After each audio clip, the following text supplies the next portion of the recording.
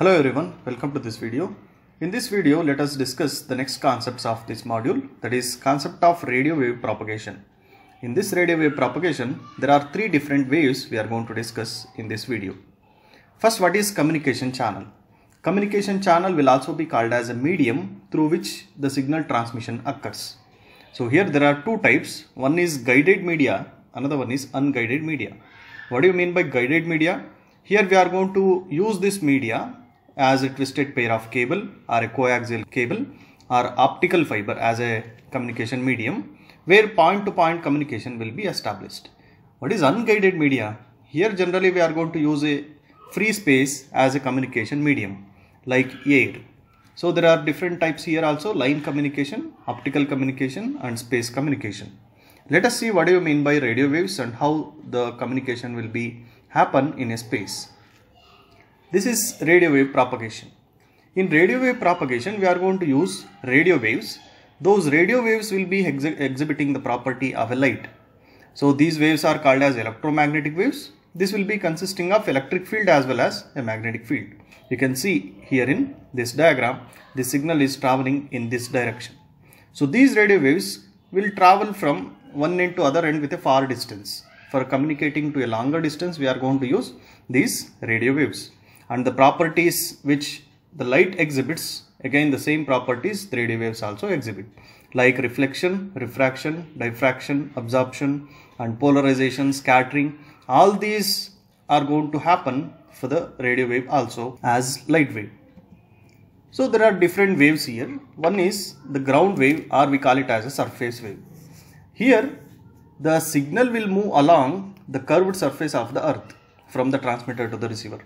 Here you can see this is a transmitting antenna, this is a receiving antenna, and we are using this surface wave or a ground wave. It is traveling as the earth surface having a curvature to reach the receiving antenna. So here we are going to use a low frequency signals. The high frequency signals will be absorbed by the ground. So low frequency in the sense it is around 30 kilohertz to 3 megahertz we are going to use. Those signals will fall under the surface waves. And we can achieve the transmission distance from 100 to some 1000 or 1500 kilometers. And generally in AM radio broadcasting, these kind of waves are going to be used. The next one is space or tropospheric wave. Troposphere is the region, we are going to call it as a troposphere, above the earth's surface from 0 to 12 kilometer. Up to 12 kilometer we call it as a troposphere. And here the transmission of signals we call it as a space wave.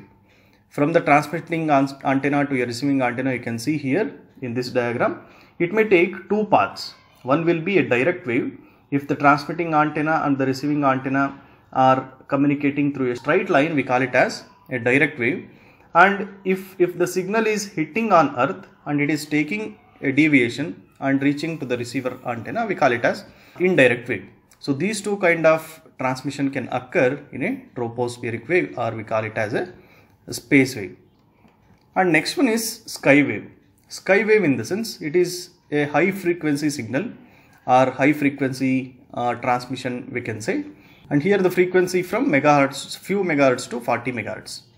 And signal flow will be here from the transmitting antenna to the receiving antenna through reflection from the ionosphere. There is an ionosphere here above the mesosphere. You can see here troposphere, stratosphere, mesosphere. Above that, around from 80 km from the earth surface, will be having ionosphere. In this ionosphere, we will be having an electron and ions in this space. Because of that, there will be a signal loss kind of thing also happens. There will be noise can also be included, and there will be a reflection takes place in this space. That signal will be received by the receiver finally. So this kind of wave transmission will be called as sky wave transmission. And what are all the advantages of this?